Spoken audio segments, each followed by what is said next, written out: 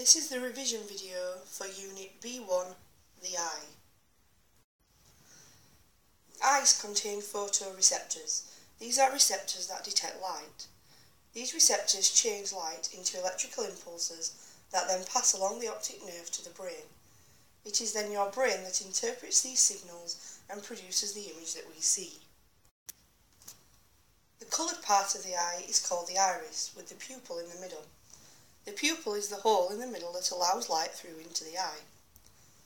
The iris is actually a ring of muscle that controls the size of the pupil to control how much light enters the eye. The light that enters your eye eventually ends up right at the back of the eye at the retina. The very first layer of the eye at the front is the cornea. When light hits the cornea, it is refracted slightly. This means that the rays of light are bent.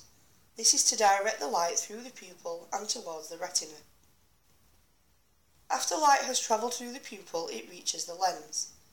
Just like the lens in a camera, the lens in your eye has the job of focusing the light. The lens focuses in the incoming light onto the retina at the back of the eye. It does this by refracting the incoming rays of light. The retina contains thousands of photoreceptors that detect light. When light hits these receptors, they produce electrical signals that are sent along the optic nerve to the brain. Where the optic nerve joins the back of the eye, there is no retina, and so there are no receptors. This area is known as the blind spot. There is also a spot on the retina, right in the middle, known as the fovea or yellow spot, where there is the greatest concentration of photoreceptors. Which one do you think is the odd one out, and why? If we think about this from the perspective of their vision and how they see, then the odd one out is the rabbit. The other three all have forward-facing eyes and what is known as binocular vision. But the rabbit has eyes on the side of its head and what is called monocular vision. Monocular vision occurs where animals have eyes on the side of their head. These animals are usually prey animals. Monocular vision gives them the advantage of a much wider field of view. This means they can see more around them and are more likely to spot predators in time to run away. The disadvantage is that they cannot judge distances very well. When animals have forward-facing eyes, both eyes focus on the same thing. This is called binocular vision. They do not have a very wide field of view, but they can focus much better and judge distance more accurately. Animals with binocular vision are usually predators who need to hunt other animals.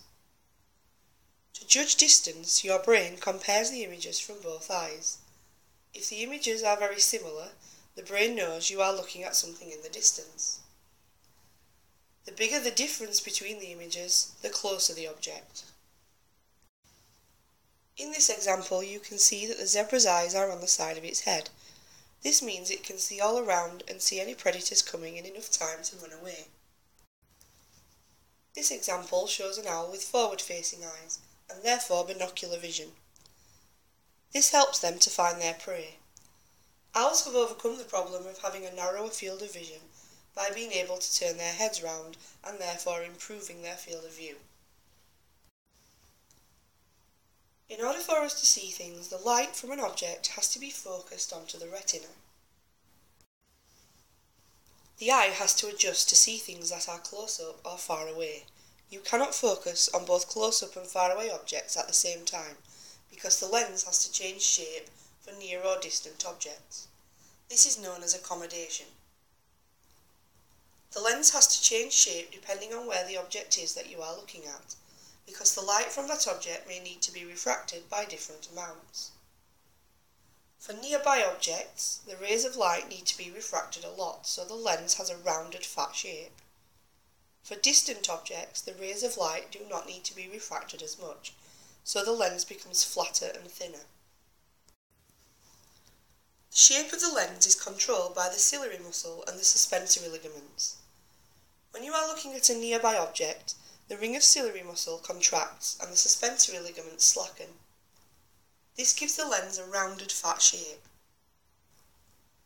When you are looking at a distant object, the ring of ciliary muscle relaxes and the suspensory ligaments become taut, giving the lens a flatter, thinner shape. There are 3 vision problems that you need to know about. The first is red-green colour blindness.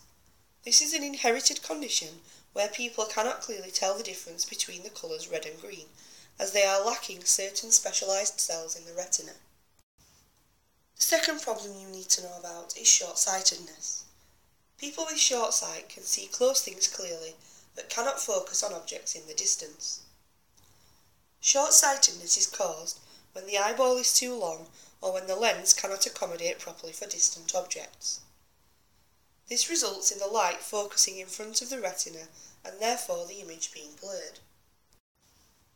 Short sight can be corrected using a diverging or concave lens to bend the rays of light outward before they enter the eye.